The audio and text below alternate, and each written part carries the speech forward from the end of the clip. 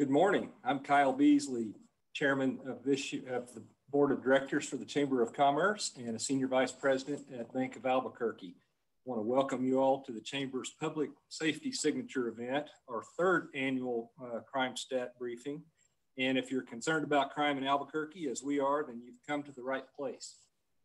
We're going to hear today about the latest crime statistics and trends in Albuquerque, crime fighting initiatives and strategies of our DA's office, and DA Attorney Torrez' perspective on important criminal justice issues and challenges facing our state and Bernalillo County.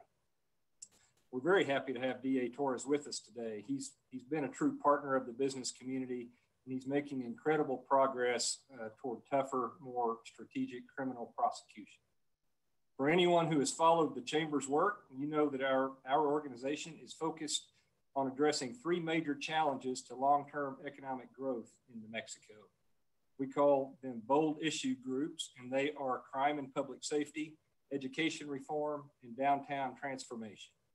If we can substantially improve the academic performance of our kids, create safer communities for people to live and work, and build a vibrant downtown for residents and visitors alike, we believe our city and state will thrive. Our businesses will grow, jobs will be added, and wages will rise. Each year, we hold events to bring the business community the very latest information and perspectives from high-level decision makers and experts in these three big areas. We're happy that you've joined us for our public safety big event today. Let me take just a minute to recognize the sponsors for today's event: P&M Resources and CEO Pat Vincent Calan, New Mexico Mutual and its CEO Norm Becker, Bank of Albuquerque, represented by myself and our market CEO Jennifer Thomas, U.S. Bank and its regional president Paul DePaula, University of New Mexico, President Garnet Stokes, including UNM Health Sciences Center, UNM Health, UNM Comprehensive Cancer Center, and UNM Athletics. Comcast, Vice President Chris Duncanson. Albertsons Market, Vice President Travis Cheney. Blue Cross Blue Shield of New Mexico and its CEO Kurt Shipley. Geltmore LLC and its CEO Paul Silverman. Janes Corp and its Chairman and CEO Rick Marquardt.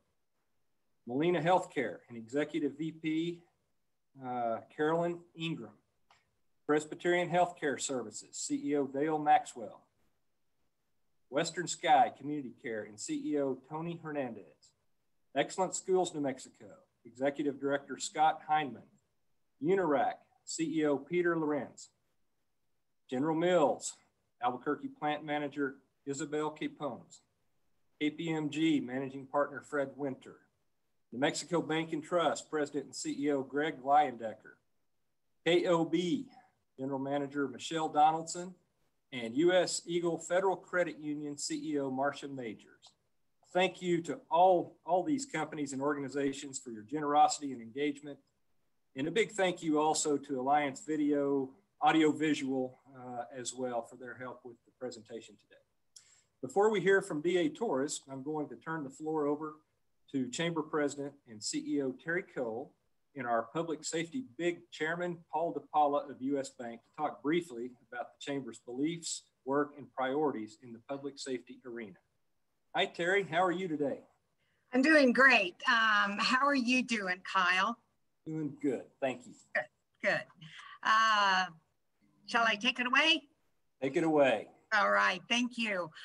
So welcome, everyone. As Kyle mentioned, we're a community-minded organization. Our interests are not narrow. We want to make big progress on issues that will lift our economy across the board and for the long term. And that includes reducing crime. There is no question that public safety affects economic growth. And over the last 10 years, our businesses and families have expressed unprecedented, persistent, and across the board high crime. We continue to be among the nation's leaders in certain crime categories. We're pleased to have seen some modest improvements over the last few years, but we have a long way to go to bring crime rates down to a reasonable level. I'm pleased to have Paul DePaula, Regional President of U.S. Bank, with me. Hey, Paul, how are you doing? I'm doing well, Terry. Thank you. You know, the phrase these days is hanging in there, right? Absolutely. Indeed. Well, it's good to be with you. Paul chairs the committee of the Chamber Board of Directors and oversees our public safety work. The goal we've set for the Chamber is to advocate for and help implement local and state level policies and practices that will result in a reduction in crime in Bernalillo County and a tough, strategic, fair, and sophisticated criminal justice system. It's an ambitious goal, and we're in for the long haul. Paul, why don't you walk us through the Chamber's core beliefs about crime and public safety in New Mexico? Will do, Terry, and good morning and thanks and hello to everybody. And just wanted to point out of my true respect for our guest speaker today and for Chamber staff and all of our Chamber members, I thought I'd wear the suit and tie so that I don't forget how to tie this tie, you know, and don't seem to be able to wear this as often. But as Terry mentioned, we are on a crime reduction mission, and you can see our core beliefs and guiding principles on the screen in front of you. But we believe that high crime rates, rise business cost, impact hiring, expansion, and relocation decisions. And in our opinion, we need a criminal justice system that is highly efficient and takes crime seriously. Those who commit crimes in Albuquerque must face swift and certain apprehension and punishment. It is the deterrent. It is the key. If a person believes that they will get caught and punished quickly for committing an illegal act, that will deter crime. On the other hand, if our justice system allows people to offend and not face immediate consequences for their actions, then they're more likely to commit additional crimes. And for many years, that has been our problem. The same offenders repeatedly committing crimes. We know, of course, that we can't incarcerate our way out of this crime problem. But as a justice system, we can do better at identifying the relatively small number of serious criminals who are driving the lion's share of the crime in our community.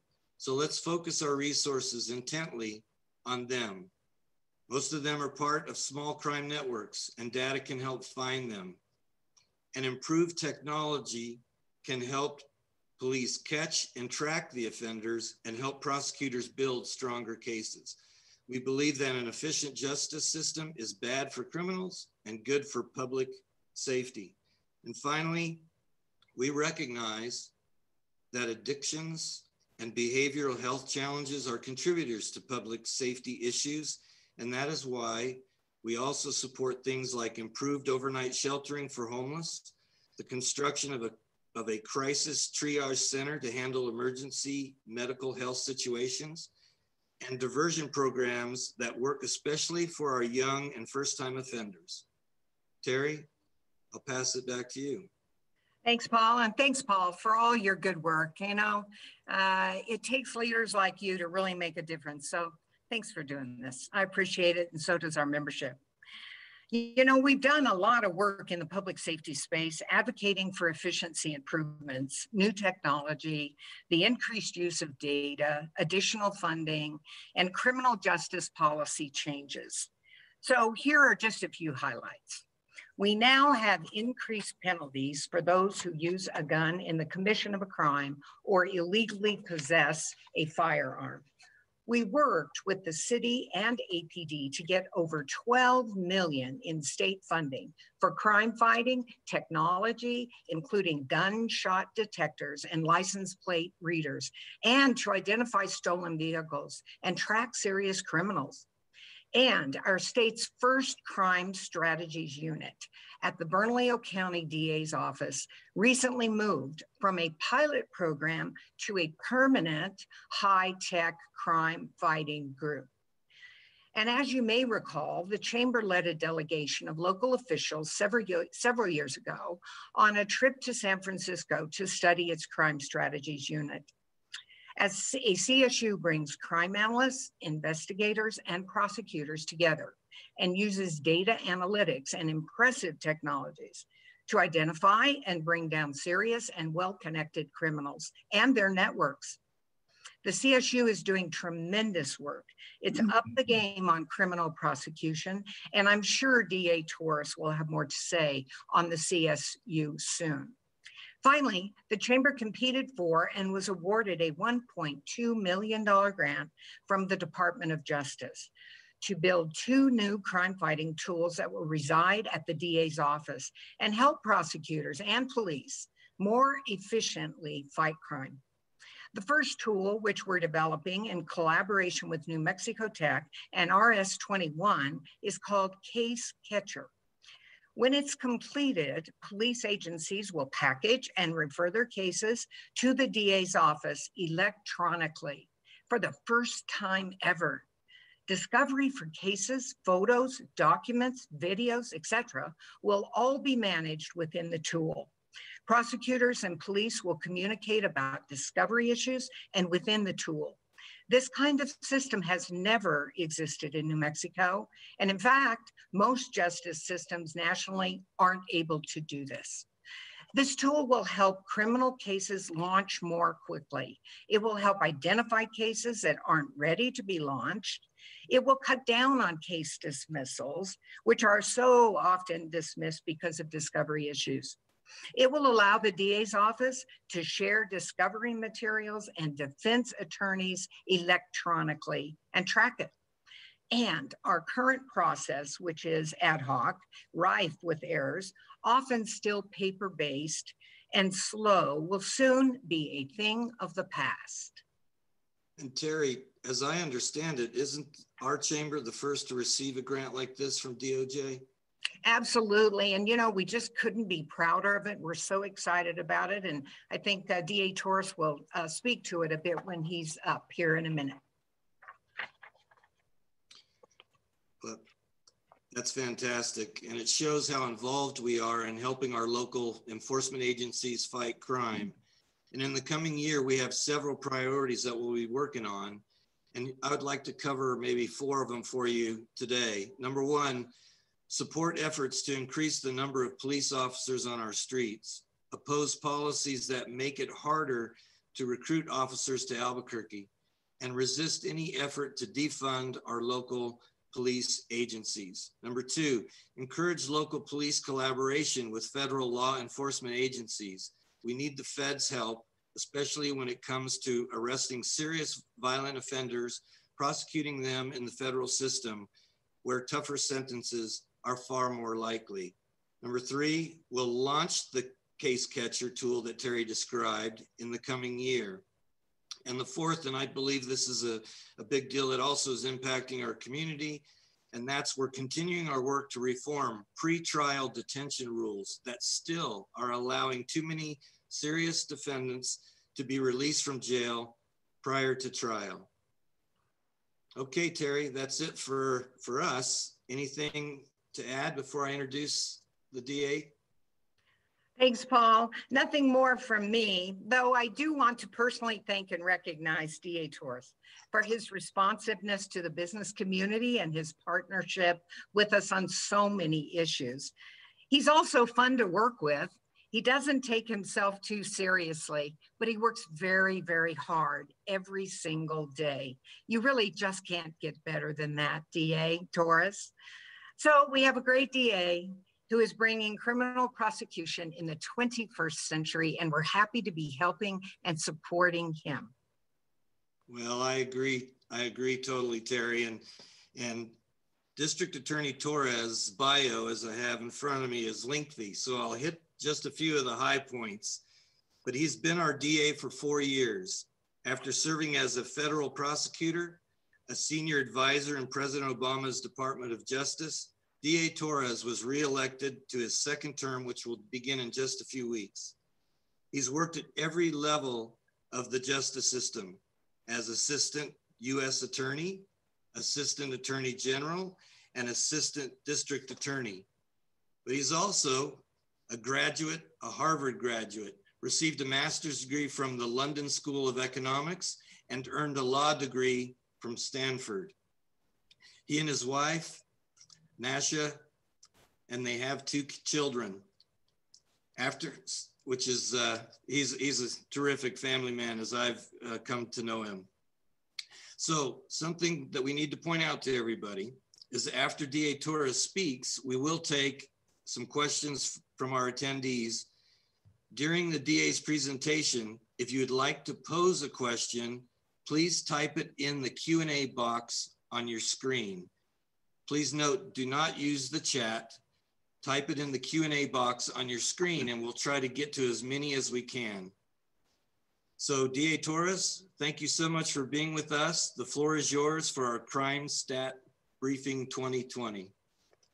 Paul, thank you very much for that very kind introduction. And I also want to thank Terry and the Greater Albuquerque Chamber of Commerce for being such incredible partners over the years. I will say I really appreciate calling me a good family man. I'll give you a quick anecdote. On my way out the door this morning, my children were a little surprised to see me in a suit again and asked me if I was going to give another speech to my laptop, which they think is hilarious. But more importantly, I got to walk out the door just as the Zoom link for our 2 children failed. And my wife gave me one of those looks. So I will be sure to let her know that at least the business community thinks I'm a solid family guy. I don't know if she shares that opinion right about now, but I certainly do appreciate being invited back and given an opportunity to talk once again, not only about the challenges inside the district attorney's office, but more importantly, the broader challenges in our community and in the criminal justice system across the board. I would like to say that, if you've never seen this presentation before, you're sort of in for some surprises, but not to give too much away, what you're going to see today is very much what the Chamber and its members have seen in the last few years, which is an overview of the crime statistics in our community, the systemic performance measurements and perspective that we have on some of those issues, our heavy reliance on technology and the development of new technology, including the partnership we have with the Chamber in developing this new case catcher system, which I think is going to be a real milestone in criminal justice around the country. And then also some of the broader legislative and policy initiatives that I think go beyond just the immediate needs of our crime crisis here in the community, but also point the way towards a deeper understanding of the underlying dynamics of crime and some of the systemic reforms that we need to engage in. And so let me start, I think, in the most, if I can, in the most important place to start, and that has to do with the composition of crime. This is a good place for everyone to start because we need to understand that by and large, everything that you see in blue and green there is property crime. And the good news, which Terry alluded to in the introduction, is that in this space, we've seen some pretty substantial reductions in crime over the last 3 years.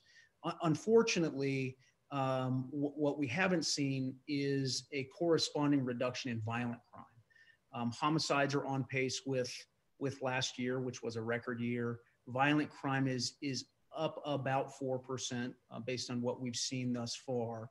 And so despite the fact that we're making some substantial improvements in property crime, I think everyone agrees that the extraordinarily high rate of violent crime, specifically gun violence and homicides, is what we really need to focus on. And that is where we sort of take our strategic orientation as an organization in thinking about what kind of new technologies and strategies we can deploy to really hit that as hard as we can.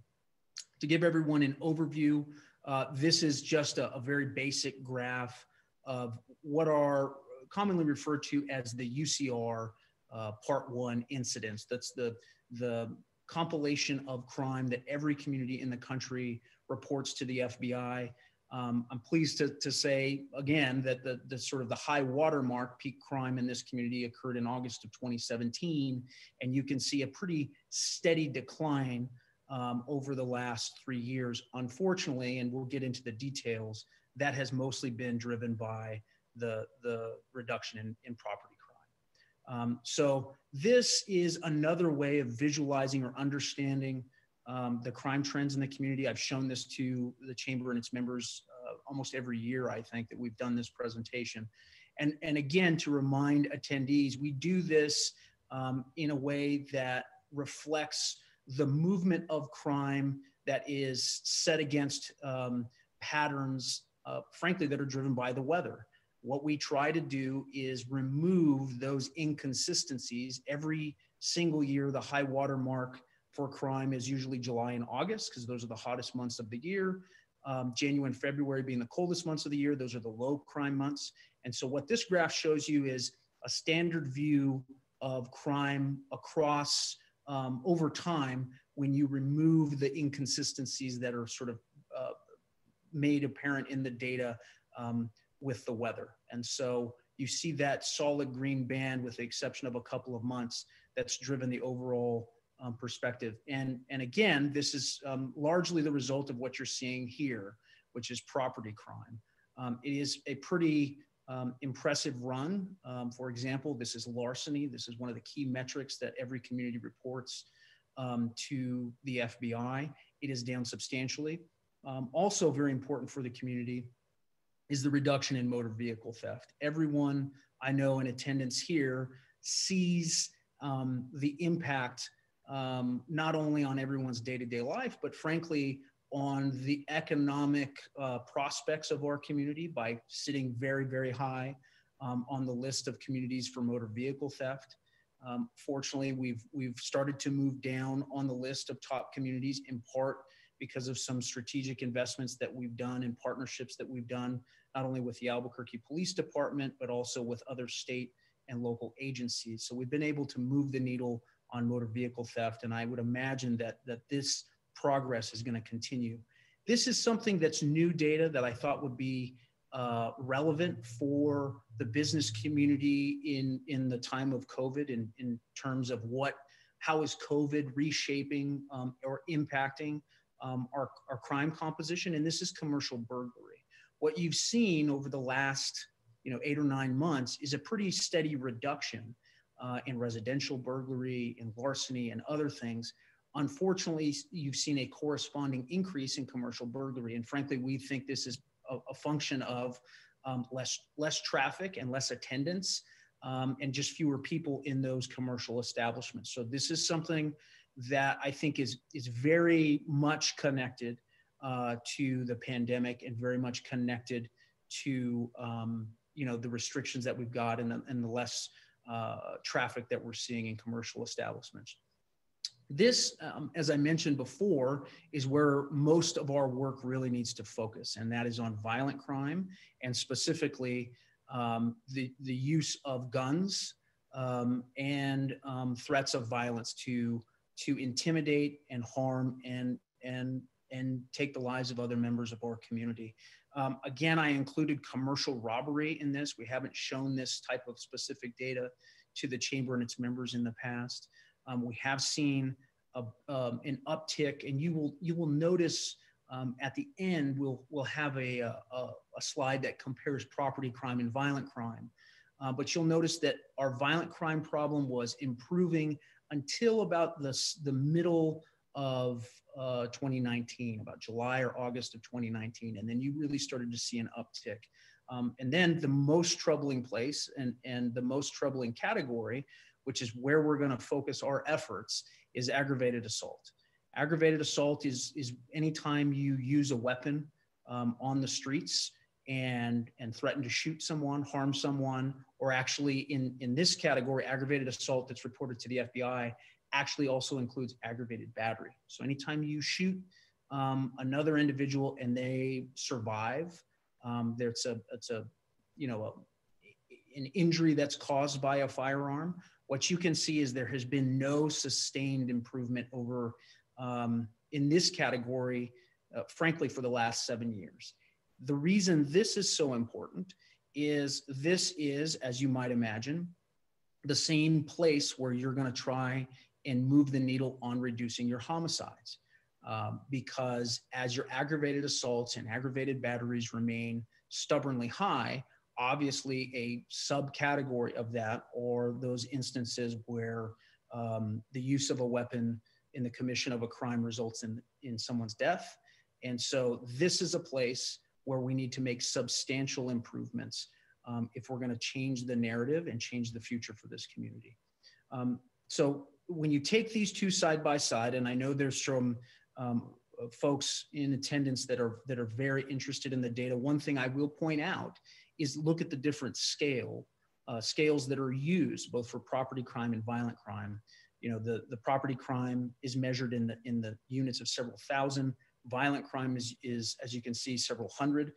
So these are certainly not on the same scale, but what we try to do is boil them down and then look at the patterns side by side so that you can really see, frankly, a tale of two cities. As you can see on the left, you've got property crime with a pretty steady decline, some improvements in violent crime that started at the end of 2017 and continued till about the last summer. And then it flattened out and started to rise again through the end of 2019 and in the first quarter of 2020. We have some data that show, unfortunately, like I said, I think APD just recently reported yesterday that they're investigating the 70th homicide. I think last year there were 84. We still have several weeks to go in the year. So our homicide numbers are going to be very high this year, certainly much higher than a lot of other communities, both nationally and in our region. And this is the focus that we need to have, a relentless focus on our tactics and strategies, the partnerships that we have with local law enforcement, and as Paul mentioned, federal law enforcement. Increasingly, because of the problems that we face in the state system, quite frankly, in getting violent offenders detained, we take a lot of the information that we have and increasingly shift that and share that over with the ATF, the FBI, DEA, and other federal law enforcement partners, simply because we know that if we can get them into federal court, where I have a number of my prosecutors cross-designated, we are likely to have those individuals detained. There is a subset, and I don't think we've included the graphic in this presentation. There is a subset of individuals who are subject to both state and federal detention. The rate of detention in the federal system is something like 90%. The rate of detention in the state system is less than 50%. And these are your exact same individuals with the exact same criminal history. And they're just, one is walking into a courthouse, federal courthouse on the north side of Lomas, and one is walking into a state court on the south side of Lomas. And that's the only difference between these individuals. But the systemic differences between the state and federal system are profound. One thing that I know, and I've received a lot of inquiries about, both from the public and other members of the business community, is COVID's impact on the criminal justice system. And one of the ways we thought to demonstrate this to you is to give you a sense of the reduction in the number of felony cases that have occurred throughout 2020. We have seen relatively flat numbers, and there has not been a significant decline in the number of felony cases that have been referred to the office. But as you can see, the number of felony cases that have been initiated, those are cases that have been formally started by my office, we are down about 35%. We're operating at about 65% capacity. In other words, we are about 1,300 felonies below what we would expect based on our recent historical average. Another way of thinking about this, and it actually provides a useful way for examining a certain policy proposal advanced by the judiciary, which I have strongly opposed, and I've strongly opposed a number of the sort of policy initiatives. So this probably falls into that same category. Members of the chamber will remember from last year and the year before a sustained attempt by the district court to reduce this office's access to the grand jury. It is something like the case management order that has only frankly been applied in Bernalillo County. in my position on this has been very clear that for a community that has seen sustained and frankly historically abnormal levels of violent crime, reducing our access to the grand jury imposes a massive resource burden on police officers and on our prosecutors. In order to understand that, the way to think about it is there's two ways to initiate a felony case in New Mexico. One is to go to a full preliminary hearing. One is to go through a grand jury. They end up with exactly the same outcome if there's a finding of probable cause. The difference is a grand jury usually takes 15 or 20 minutes and usually requires the participation of one or two witnesses. They almost never fail to occur, and they certainly don't fail to occur because the defendant himself or herself has decided not to show up to court. Under our current rules, preliminary hearings in New Mexico are full evidentiary hearings, which means they are very lengthy, they're very resource intensive. And if any one of the participants, including the defendant himself, doesn't appear, we can't launch the case.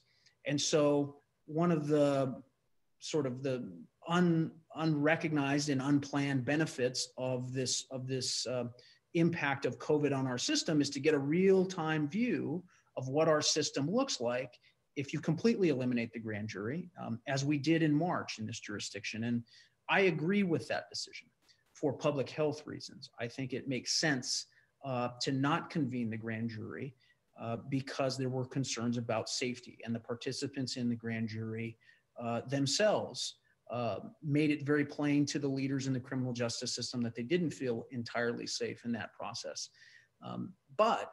And this is the important point for the chamber and for members of the community, when we are on the other side of the pandemic, when we have a vaccine that is widely available, and when the criminal justice system starts to function as it should, one of the things that you will see from my office is a request to the district court and the New Mexico Supreme Court to substantially increase, not just return our normal access to the grand jury, but to actually increase the available grand jury panels so that we can start digging out of this hole. Because as you can probably imagine, I still have to deal with these 1,300 felonies.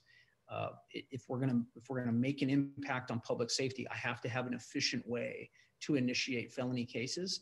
And I can imagine that in the late spring and summer, when things hopefully start turning back to normal, we're going to make a sustained effort to get our access to the grand jury back so that we can make up this difference. Another systemic feature that I think we really need to drill into and be aware of is the state of our pretrial detention system. We received word from the New Mexico Supreme Court that unfortunately the judiciary did not recognize that there was a substantial need for changing or altering the current framework. I will tell you that is not at all surprising to me. The judiciary has not recognized or frankly agreed with police or prosecutors that this is a problem. I can tell you that one sort of good piece of information is that for the first time ever, we are now getting, our motions to detain are granted at 46.5% of the time and only denied 46% of the time. So this represents the first time ever that slightly more of our motions are granted. But to put things in perspective, the New Jersey prosecutors that we are familiar with and work with, they actually file detention rates at 4 times the rate at which our prosecutors currently do in this county, and their detentions are granted at a higher level. So we are objectively out of sync with the rest of the nation when it comes to pretrial detention. You can see that here. And by the way, this is data compiled by the judiciary itself. This data wasn't compiled by my office. This is data that was compiled by the judiciary. And what you're seeing on the left is the failure to appear rate, what we call the FTA rate. That's the rate at which defendants don't show up in court. There's Bernalillo County at the top in red. And then you can see comparable jurisdictions, all of which have done some form of bail reform. And we are substantially higher in terms of the number of individuals who fail to show up in court. And as I mentioned before, how this interacts with our preliminary hearing system, when they don't show up in court, I can't start a case. The case just stops completely. So this is one of those complex, sort of in the weeds aspects of the criminal justice system. But if we don't get a handle on this, we simply aren't gonna make sustained improvements. On the right, what you're seeing are what are called safety rates. And the way to think about this is it's a measurement of how often the people who are released commit new crimes. The folks in Cook County, Allegheny County, Washington, D.C., Kentucky, and New Jersey, again, jurisdictions that have done bail reform in frankly, a more effective manner, see substantially fewer defendants committing new crimes when they're out. So the bottom line here is we have more people getting out, and the people who get out commit more crimes when they do that. So one of the things to think about is how are these decisions being made? On the left is a representation of the composition of crime for those defendants that we move to detain. And as you can see, 66%, 2/3 of the people that we move to detain are there for a violent crime. Ironically and surprisingly, what you see on the right is that the PSA, the Arnold tool that's used by the courts to make these decisions, actually recommends detention of violent criminals only 26% of the time, and they substantially recommend detention for property offenders and drug offenders. This is upside down. I mean, it doesn't really make a lot of sense to have a tool that was designed specifically to focus on the worst of the worst and the most violent and dangerous, and yet the tool that is being used actually recommends detention for property and drug offenders at a much higher rate. This is counterintuitive, especially from the judiciary, which consistently talks about the need for interventions for people who are nonviolent, which we agree with, but the very tool that they're using actually doesn't lead to that result. So those are just a few of the structural issues, the preliminary hearing and detention rules that I think are going to be, they're going to have to be addressed.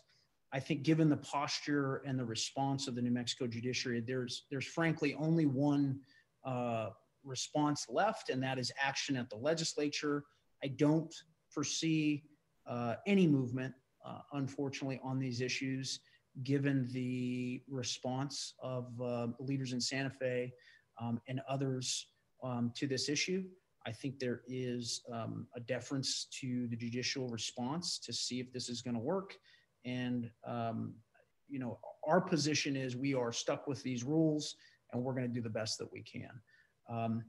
What does that mean in practical terms? It means putting a greater emphasis on our strategic capabilities inside the district attorney's office, and specifically building out the kind of real-time actionable intelligence that is critical to really driving down violent crime. I've mentioned this many times before. Paul alluded to it and Terry alluded to it in the introduction. And this is the simple recognition for that violent crime problem that we're all very concerned about, and the gun violence problem that we're all very concerned about. 60 to 70% of that is driven by 0.5% of this community and frankly, any community's population. So it is a tiny, tiny number of networked individuals, groups or gangs who are engaged in drug trafficking, firearms trafficking, and resolving their disputes on the streets with guns that drive the overwhelming share of violent crime. There are in any community, there are a number of homicides that are related to domestic violence or other incidents that are, I would say, random in nature. Those do not lend themselves to predictive analytical approaches or strategic reorientation in a number of ways. But this, the impact of groups and gangs on violent crime is clear. It's been addressed. And for those communities around the country who have made real reductions in their violent crimes, they always start and usually very clearly see significant gains whenever they focus on those networked individuals.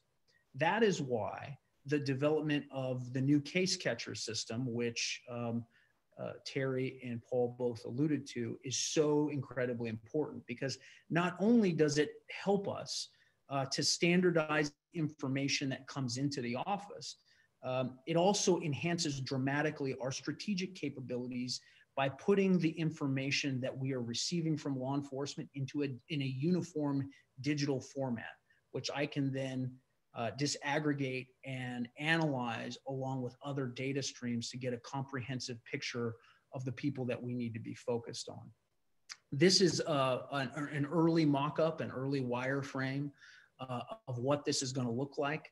The basic way of thinking about it is for those of you like me who have used automated software to file their taxes every year, this is akin to TurboTax for the district attorney's office. Right now, we still receive documents, hard file, videotape recordings, audio recordings in multiple formats and largely paper-based system. What this will do is we'll automate and streamline the way in which law enforcement can submit case information to us. That, as Terry noted, will dramatically reduce the omission of certain discoverable materials that oftentimes will lead to a dismissal later in the life of a case. It will also provide a framework for law enforcement to standardize their investigations so that they know if you're submitting a DWI case, it always has this basic information, and it'll be readily apparent if that information is missing. But more important, as I mentioned, Case Catcher will allow us to synthesize all of this digital information with other databases that we currently access. Why is that so important? Well, it gives us the actionable intelligence that we need to deliver to not only our analysts and our prosecutors, but actually if we process this information in a timely fashion, we can deliver it back to our law enforcement partners and paint a pretty comprehensive picture of where they need to focus their very limited resources. And so what you're seeing on the right is a rendering of what this all looks like from Sandia National Labs, Sandia being one of our partners, New Mexico Tech being another partner. We integrate social media, cameras, sensors, billions of different types of information, digital information, social media accounts, police reports, MVD records, property records. We synthesize all of that, and through some pretty powerful computing and artificial intelligence technology, create a pretty clear rendering of what things look like. I've showed this, I know, in the past to members of the chamber. What you're seeing on the left is an actual rendering of real violent crime data from the Albuquerque Police Department. And I know it looks like a tangled mess, but what it really is showing you are those clusters or those groups of individuals who are highly impactful and largely responsible for that really, really tough violent crime component of our overall public safety posture right now that we need to dig into. What you're looking at on the right is what an analyst in our office is looking at now. I've clearly taken out all the identities, but this is a real network. It's what we call a co-offender network. And you can see the smaller players in that network, and then those big nodes, those larger and more important individuals are those people who are hyper-connected to other people in the group. And if you focus your energy and effort there, you can have and realize some real sustained reductions in violent crime. So what we're trying ultimately to do is to identify those crime drivers so that we can prevent situations like this. This young man, DeMarcus Blea, was a young man who went one evening to pick up his girlfriend, was driving her home, and was killed in a pretty violent car crash by a group of individuals who had stolen that car. They'd carjacked someone on the other side of town and were running from police. And in the course of that pursuit and trying to flee from police, ran through this intersection and killed DeMarcus. He is the face, and he is, and those like him, of young people in this community whose lives have been cut short. And he is, and others like him, are the motivation for us to develop this new approach. So what is it that we're trying to do, and who are we trying to identify?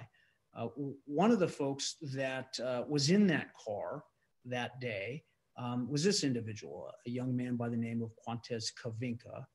And I'll play a little bit of the video on the left. This is social media analysis that was done by the Crime Strategies Unit, as Terry mentioned, a now permanent feature of my office. And this is something that we specialize in, is the use of phone and social media analysis to understand who these individuals are after we have a deeper understanding of the co-offender network. What is interesting about what you're seeing here is that Quantes Kavinka was convicted by my office, but over the objection of my office was placed in what's called a young adult court. Young adult court in other communities is specifically designed to give usually nonviolent offenders an opportunity to engage in reform, treatment, rehabilitation, and the types of things that we hope that someone his age can avail himself of and leave a life of crime. This video here on the left is something that was taken by agents in my office, not before Quantes Kavinka was sentenced for his crime, but actually in the weeks he was placed in young adult court. So this is a picture of a young man shooting off a firearm on the west side of Albuquerque. And he was doing this after the judge had given him a second chance. We presented this information to the court.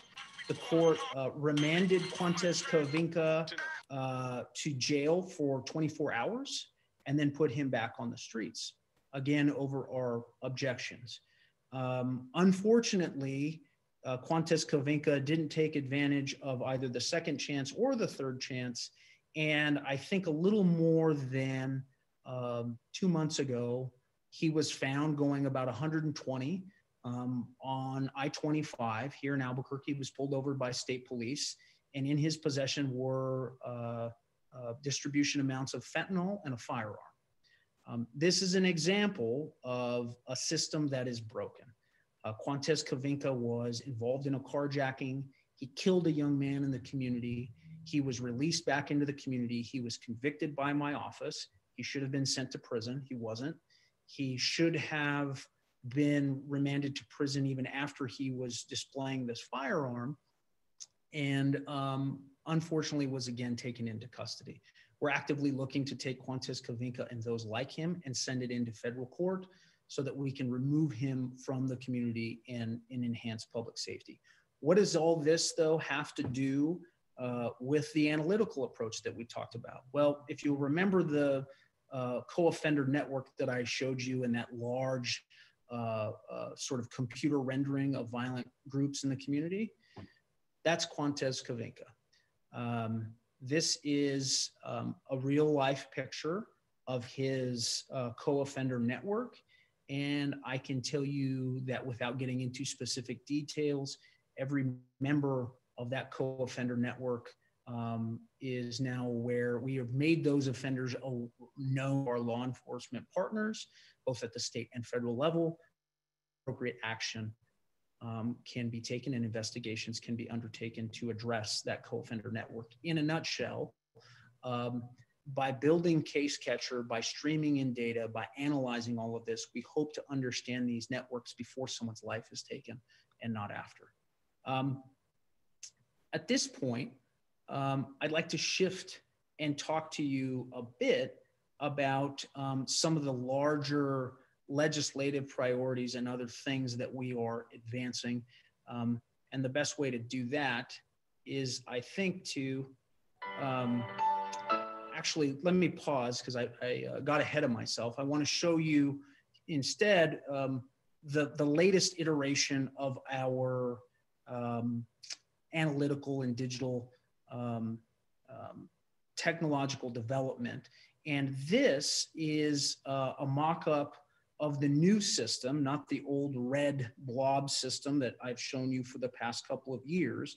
This is a mock-up of a system called Intella that we are developing now in partnership with RS21, which is an extraordinary local data and analytical company. I know that probably members of the chamber are familiar with their story. And what this is what the new analytical approach will be.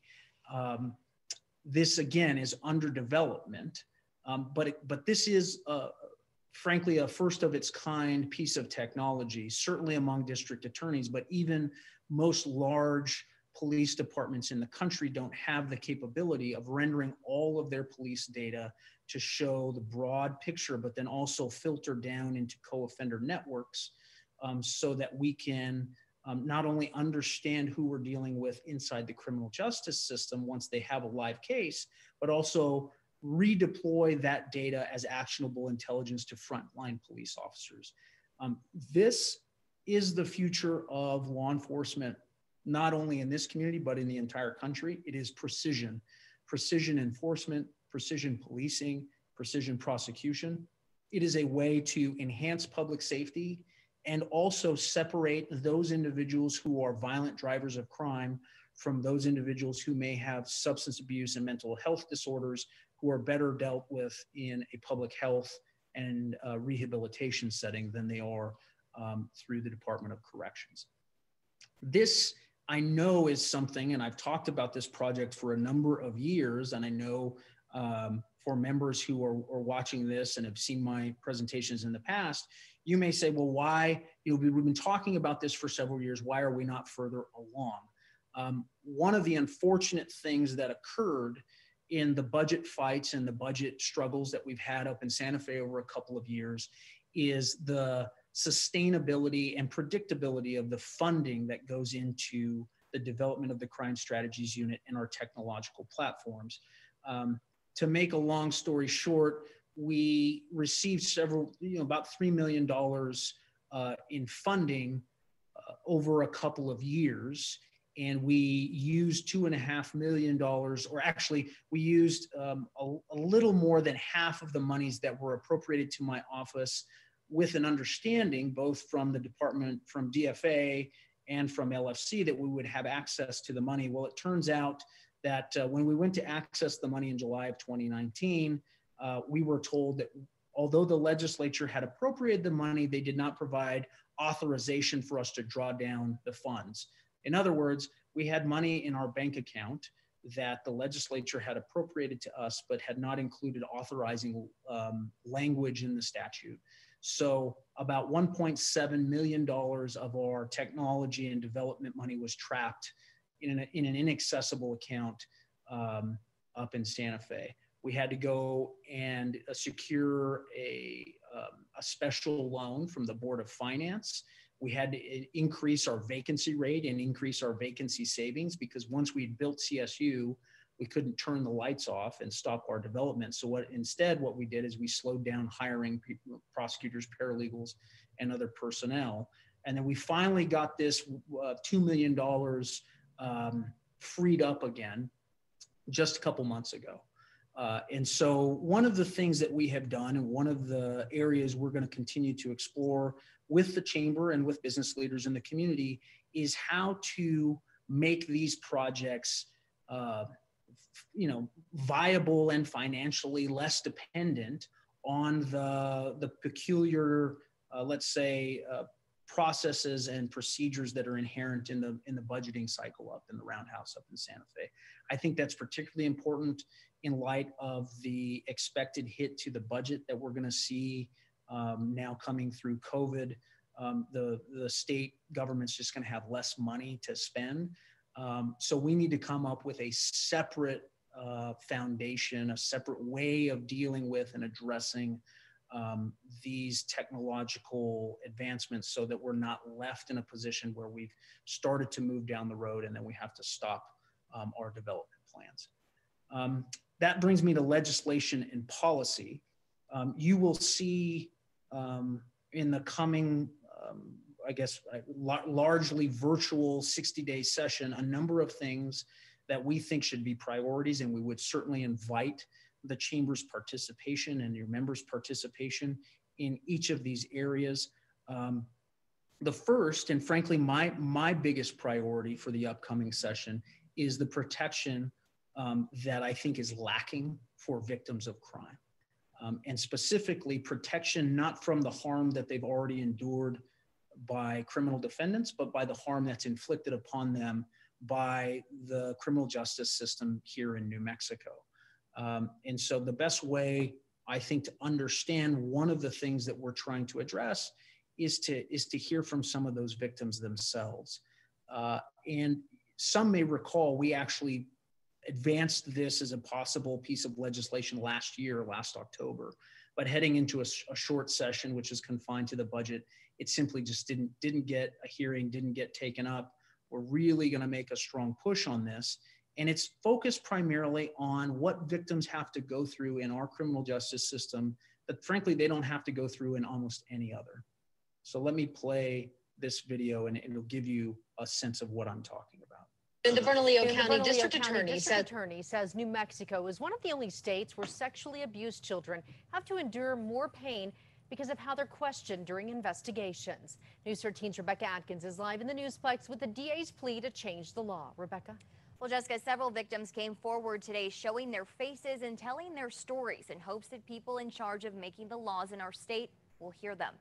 I watched everything about the experience tear her down, mentally, physically. Today, a mother spoke for her daughter, kidnapped by an accused sexual predator in 2017 at just 12 years old. A 4-year-old doesn't do anything to deserve a brutal death. The family of Rebecca Sanchez, murdered by her father and stepmother, stood by in support, along with this young woman who braved a crowd of strangers to tell her story. I was sexually molested when I was 11. It's been 7 years now. I'm 19 years old. Ashley Vargas is one of many victims who stood by Bernalillo County District Attorney Attorney Torrez today, asking New Mexico to change the way children of sexual abuse and violent crimes are questioned during investigations. Just inflicting so many painful questions over and over. You basically just don't want to talk no more. DA Torrez played actual recordings, questions asked of children during interviews. Do you know what happens to a man when he gets sexually aroused? Vargas says one of those questions vividly stands out in her memory. They were asking me what I wore, and I told them I was wearing like tights and like a t-shirt, and they asked me why I was wearing tights to bed. They were asking an 11-year-old why.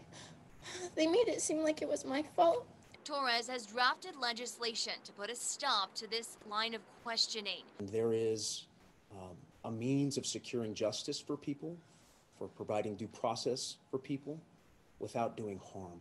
The bill would prevent defense attorneys and investigators from interrogating children and developmentally delayed adults before trial. I absolutely urge the leaders in Santa Fe to listen to victims, to hear them, and understand that we are failing them.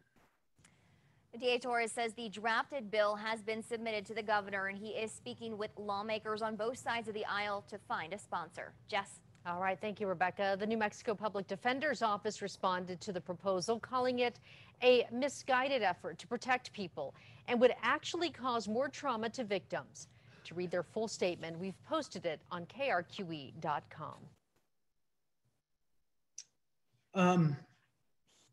You know, the one thing that I can tell you is that not just as a prosecutor, but as a father, it is unconscionable to me that the criminal justice system in this state would permit the infliction of this kind of trauma and this kind of harm on victims, especially minors, and those with developmental disabilities, to have to endure this kind of treatment just to seek justice. As a federal prosecutor, I can tell you unequivocally that this is not normal. It is not constitutionally required, nor is it a feature, frankly, of the vast majority of states in this country. If there was a similar situation where a child in Indian country was the victim of sexual assault, they would never be required to sit in a pretrial witness interview, which is usually the second or third time they have to recount the details of this kind of trauma in order just to prepare to go to trial.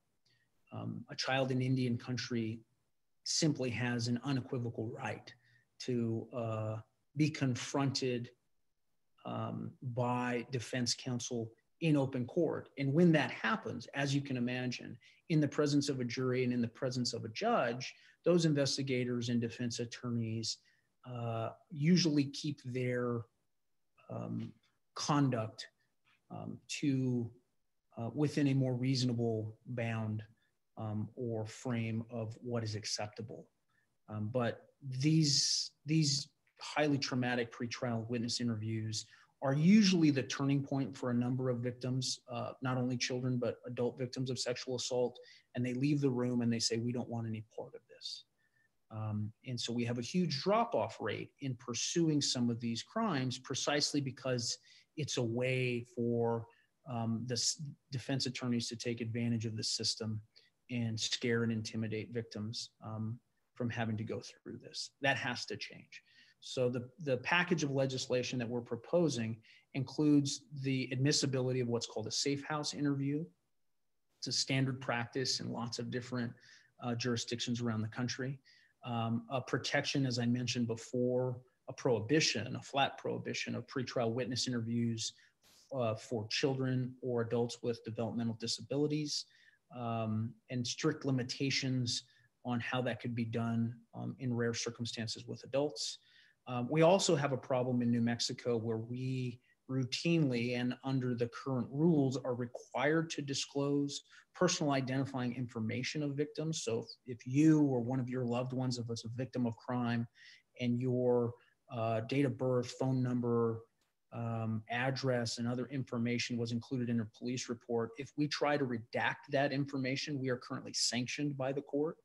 And we've had instances where that information will not only be delivered to defense counsel, but will be delivered to a criminal defendant himself while they're in custody, while they're in jail. It is not, again, something that is standard practice in other parts of the country. And the last piece is to allow victims and others, specifically children, to participate in the judicial process by remote video. That would also reduce the amount of harm and trauma that's incurred by these brave but very fragile young people as they go through the process. In addition to our victim legislation, we also think it's important to look at some of the broader statutes that we have in place to protect the community against, number one, threats of mass violence. Right now, a threat of mass violence, putting out on Facebook or in a video that you're going to show up at the mall, or you're going to show up in another location and shoot people and kill people, is a petty misdemeanor under New Mexico law. We think that should be at least a 4th-degree felony. We've made that push in the past. We're going to do so again. We also engaged pretty heavily in election protection this last go around. And one of the things that was pretty striking, and something that we actually didn't talk a whole lot about during the election itself, was New Mexico happens to be one of the few states in the country where there is no prohibition about taking a firearm to a polling site. I think regardless of your politics or your ideology, I think we can all agree that, with heightened political and ideological differences in the country, maybe the last thing we need is to have guns mixed in with that kind of volatile situation. There are a number of states in the country, liberal states like California, conservative states like Georgia and Texas and others, that prohibit firearms at polling locations. We think that is a common sense approach, and that's something that we will also be focusing our efforts on. The last thing, and this has more to do with policy and potentially with legislation, but is this new policy, and it's received coverage in the last couple of weeks on what we're calling our expanded and frankly much more comprehensive Giglio policy. Giglio refers to a Supreme Court case that is a companion case to Brady versus Maryland, where the Supreme Court said prosecutors have specific affirmative obligations to disclose not only exculpatory information to defendants and defense counsel, but also information about law enforcement witnesses that have credibility issues. Specifically, if there is an incident in an officer's past that involves an act of dishonesty, falsifying a police report, falsifying a time card, destroying evidence, altering evidence. If they are the subject themselves of criminal charges or convictions, do they have some history, sustained history of racial or ethnic bias in their past, or case-specific bias? Traditionally, what we did is we relied on defense attorneys to ask in only specific cases and only for specific officers that they had concerns about, for us to go and obtain that information, and then we had an obligation to disclose that. I've made the judgment in consultation with prosecutors around the country that we need to standardize this process and not wait for defense attorneys to ask us for this information in case-specific instances, but actually to ask it in every single case and for every single officer. I think that this is one of the key ways for prosecutors to try and rebuild and restore public confidence in our criminal justice system in light of the unrest that we've seen and some of the, frankly, the lack of confidence that exists in the criminal justice system. I think it just makes basic sense for us to ask our law enforcement partners if there's anything that is in those categories that we should be aware of. So what it is really going to boil down to is this systematized inquiry in every case, including an automated questionnaire for our law enforcement partners, asking them specifically, are there findings of misconduct, dishonesty, or racial discrimination? We are then going to make and file public notices every time that information is received, and we conduct an independent investigation. If we determine that that constitutes what is known as a Giglio disclosure, we're going to file that notice in open court. And then what will make this office, I think, the first in the nation in this regard, we will then take those notices and make them available on a public database on our website, so that you as members of the public, but more importantly, members of other communities can see which officers in a community have these sustained findings. And why that's so important is we have small departments and police agencies all over the country where a very small number of problematic officers have these troubling instances in their history. And what they do is they move from agency to agency to agency. And the new community, the new agency has no clear sense that the officer that's being hired actually has this in their past. I'm very pleased to announce today publicly that we've worked with the Albuquerque Police Department and the Albuquerque Police Officers Association and reached an agreement with them that they are going to cooperate fully with the implementation of this new policy. And I think APD and its union deserves great credit for recognizing the importance of that. Unfortunately, the sheriff has informed my office that he will not cooperate with this new policy and has in fact ordered his deputies not to answer these questions. So that is an issue that I think will be taken up, and you will see both some actions that we will take in court, but also some potential legislative responses that may be required to address this. But I think this is going to be an important part of police accountability and restoring confidence in the criminal justice system moving forward. And last but not least, I always like to leave my presentations with you and with anyone who is interested in criminal justice issues with a clear understanding and a clear sense of the need for upstream interventions and investments. I've shown this and shared this with you in the past. Unfortunately, this data remains largely the same. 28% of the children in New Mexico have experienced 4 or more ACEs. ACEs, as you'll recall, are adverse childhood experiences. Those are instances of child abuse, sexual violence, living in the home of an individual, an adult who has a substance abuse disorder or a psychological disorder. That 28% is incredibly high. What is astounding is the 86% of incarcerated juveniles in New Mexico who have reported 4 or more ACEs. So what does that really look like? This is a profile of the young people that are reporting specific adverse conditions in their life before they are incarcerated. 13%, nearly 14% report attempted suicide, nearly 50% struggling with depression, 96% struggling with a substance abuse disorder, and 99.5% a major psychiatric diagnosis, schizophrenia, depression, etc. As I've said to the chamber and others time and again, criminals don't arise out of nowhere. They are raised and most often neglected throughout their early childhood and their formative years. They see and experience and endure things that are unimaginable.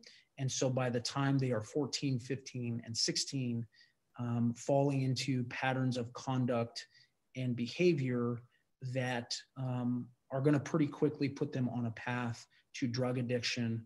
And if no treatment is afforded or given to them, violence and recurring contact with law enforcement. This is the heart of our problem. This is the heart of our public safety issue. What we are living through now was baked in 15 or 20 years ago with an entire generation of these traumatized children who were not recognized, dealt with, or helped in any significant way. And all you have to see to understand that is this stat at the bottom that says there were nearly 10 CYFD referrals for every one of the children that we ultimately end up incarcerating. That means CYFD was called on average 10 times before they ended up being arrested themselves for engaging in criminal conduct.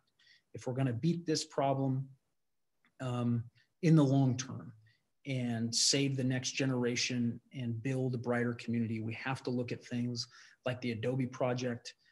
Dr. Shi is one of the true leaders in this community, and the Adobe Project is seeing real positive outcomes. He basically takes a 2-generation and sometimes 3-generation approach. Substance abuse disorders in children who are released from custody, he goes to their homes. He enrolls them in healthcare services if their parents are suffering from addiction. He enrolls them in substance abuse interventions. He provides psychological treatment and therapy. He provides an education navigator to help them get back on track in school. And most importantly for the community, the recidivism rate for the kids that go through Adobe is, I think, somewhere in the neighborhood of 10 to 15%. The recidivism rate for those kids who do not and simply go through the standard system without comprehensive treatment and therapy and an intervention is something on the order of 70 to 80%. So this not only saves lives, but it makes you safer. It saves us money. And it really is the kind of smart and innovative policymaking that we need to engage in. And so that concludes my presentation. I know that this probably, hopefully, has engendered at least a few questions, and I'm happy to take those now if I can. Well, first, I want to give you a sincere thank you, DA Torrez. And crime is obviously one of the most critical issues our community is facing, and that was an interesting and very important presentation. And just want to say, please know that your work and effort is appreciated. And I know we had talked about some questions. Kyle, I'll turn it over to you. Okay, great. Thank you, Paul, and DA Torrez. Thank you so much for just another great presentation. We always look forward to your presentation every year, and I know it's a real passion of yours, particularly with regard to families and children. And I know you work with, in fact, you head up the Mission Families effort there with the United Way and have done that for several years, trying to address how we stabilize families in New Mexico and break that cycle. So thank you for your work there. A question here for you, DA, from Chris McKee at KRQE News 13. Going back to the decrease in felony litigation initiated in 2020. Is the decrease because just less crime happening in the county, or is there another reason like work from home efforts and changes in court availability or grand jury efforts make it harder to file the litigation? No, it's a great question from Chris. The short answer is it has to do with the complete elimination of the grand jury. And again, and I want to make this clear, I support the cancellation of the grand jury during the COVID pandemic. I don't disagree with that at all. But what it does is it paints a pretty stark picture for what a community and what a justice system looks like when you eliminate the grand jury, because every felony case now must be initiated by a preliminary hearing. Those preliminary hearings are full evidentiary hearings. What that means is that no essential witness can be unavailable. A victim can't be unavailable, an eyewitness can't be unavailable, a police officer can't be unavailable, and shockingly, if a defendant makes himself unavailable, which you can imagine they have a little bit of an incentive to make themselves unavailable, I can't start my case. And that is purely a function of the rules for preliminary hearings. We have submitted proposed changes to the preliminary hearing, which would bring them into alignment, for example, with federal practice. The Supreme Court has not responded in any way, has not taken up that rule change. As far as I know, hasn't even referred the rule change to the rule committee. And that's, within the power and discretion of the Supreme Court. What I will say is that if we don't have a rule change in prelims, when we're on the other side of the pandemic and receiving vaccinations and hopefully getting the world back to some sense of normal, we have to restore the grand jury. There's simply there aren't enough police officers, there aren't enough prosecutors, and guess what? There aren't enough judges to actually feed this, this volume of cases into that system and actually get back to the number of felony cases that we need to start. So it's going to be something that either is resolved by a rule change or the restoration of the grand jury once the pandemic is done. And I assume that fear of COVID is a legitimate reason for a witness to miss a hearing. I assume you hear that all the time. Well, what we've seen, now we're doing remote hearings. So we don't even do in-person preliminary hearings. So we've actually had, I think, what's interesting is COVID has provided an opportunity for us to kind of explore how different things might work under different circumstances. We have, I think, a lower rate of police officers and victims who are unable to attend because they don't have to physically come to court. The problem is, if we have defendants not showing up, it doesn't really matter that, if we can't proceed with a preliminary hearing because the defendant has not bothered to show up, hasn't been detained, then we're just stuck. And what that really means is the evidence goes stale, eyewitnesses move away, police officers change agencies. And so we wait until that defendant gets picked up on a bench warrant, because that's what happens. They fail to show up for a preliminary hearing, even a remote preliminary hearing. A bench warrant is issued. There is no comprehensive system to go and sweep up defendants who fail to show up for court. Our police agencies are too small. We don't have the manpower. So what usually happens is we wait for this person to get pulled over in a traffic stop, and that officer in that reactive moment says, "Oh, you have a warrant out for your arrest." Then we put him back into custody. Then we try to launch the case again. But until that happens, we're kind of stuck. Okay. Thus fewer initiations this year. Yeah. Terry Cole, I think you have a question. I do. Thank you, Kyle. So DA Torrez, as we all do our jobs day in, day out, there are things that just keep us up at night. What's yours?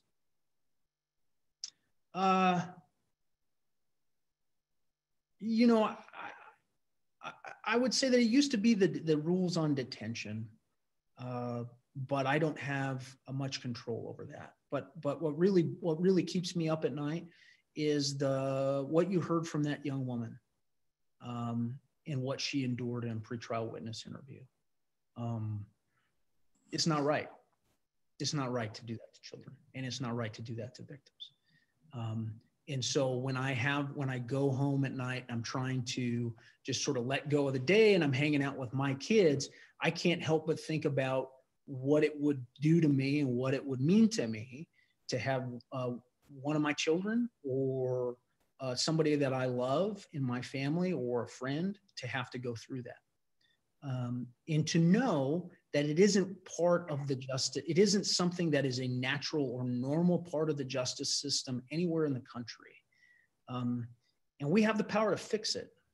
The question is, do we have the political will to fix it? So that's what keeps me up at night. And it's also why this is the kind of job that wears you out. And I'm reminded of that when I look at the pictures that I think the chamber put up of my first couple years in office, and I had a lot less gray in my beard and a lot less gray on top. But it's also what motivates me to do the job. Well, you look distinguished. Well, let me follow up with that regarding detention. I mean, why is it that our state judiciary and our legislature are more conservative regarding detention than other states? I mean, it seems like an obvious fix for us. I mean, we continue to lead the country or be near the top of the country with our crime rates, and that, to me, seems and feels like a fairly obvious fix. Yeah, I mean, there was a long process. There was a committee that was formed on it. There was data that was shown from an independent report. I think a lot of that data was frankly flawed data, in part because we were looking at, well, there wasn't a high recidivism rate of the individuals who were released, and what that does is what they're actually looking at is, were they arrested for something? Not whether they committed a new crime, but whether they were arrested for something. And I think if you understand the really low clearance rates for aggravated assault and aggravated burglary, you start to understand that, well, we're actually not catching most of these folks. But what is surprising to me is states like California, which, they're traditionally viewed as pretty liberal or progressive states. Even California has presumptions for when you use a firearm, we're going to keep you in jail. Or if you've already committed another felony and you commit another one, we're going to keep you in jail. And we're not going to, New Mexico in the judiciary has made a decision not to do that. I continue to be surprised by the fact that the legislature doesn't want to take it up, but that is what it is. And so my focus is on victim legislation and on protecting those kids and protecting those adult, mostly sexual assault survivors, from having to relive their trauma. There are lots of things that we need to fix in the system, and I think that's a pretty it's hard to watch that young woman's account and not think about your own friends and family and wonder why we are doing that to New Mexico's children. Absolutely. Absolutely. Another question from Nancy Laughlin at KOAT. Can you talk more about the number of homicides this year? Yeah, so and I'm going off of the recent reports that I saw. I know it's a constant, unfortunately, an ever-changing number as each day goes by, but we are more or less on track with last year. I think we are just below the pace that was set last year. I think there was a hope, frankly, that when one of the silver linings in the COVID pandemic would be that we would see this reduction in violent crime.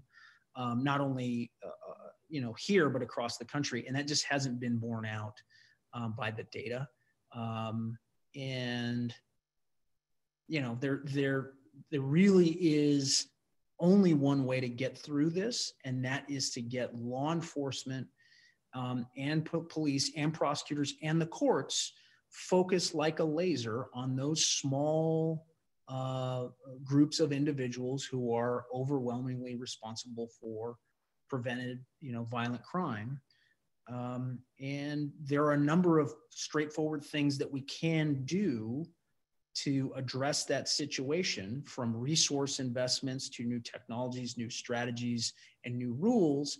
But you need collective action, and you don't have that kind of collective action just yet from the stakeholders and leaders in the community. Okay. Let's see. Question from Bruce Stidworthy, kind of following up on the bill that you're going to propose to protect childhood victims. Does that bill have a sponsor yet? And what is the rationale for those who might oppose this legislation? Well, I will take the second part first, and that is simply to say I can't tell you what the rationale would be for most folks to see it. I can tell you that the criminal defense attorneys in this state conflate this process and say, well, you will often hear people say, well, we have a right to confront witnesses. And that is absolutely true. But in not every other state, I think 47 out of 50 states, that right to confront a witness occurs at trial. It doesn't occur outside of the presence of a jury or a judge. And you got to remember too, that by the time they're doing these witness interviews, one of these children is usually disclosed to a friend, a parent, a teacher, and a law enforcement officer. So those statements that have been given to those other individuals, those are already been given over to defense attorneys. So they have ample information for which to prepare for cross-examination. So we'll see. I am working with a number of members of the legislature to see who is the best and most appropriate sponsor in both the House and the Senate. But that's still sort of a work in progress. I think we'll have more to say about that probably next week. Okay. Regarding property crime, it is trending in the right direction. It's trended down fairly steadily since 2017, which is good news.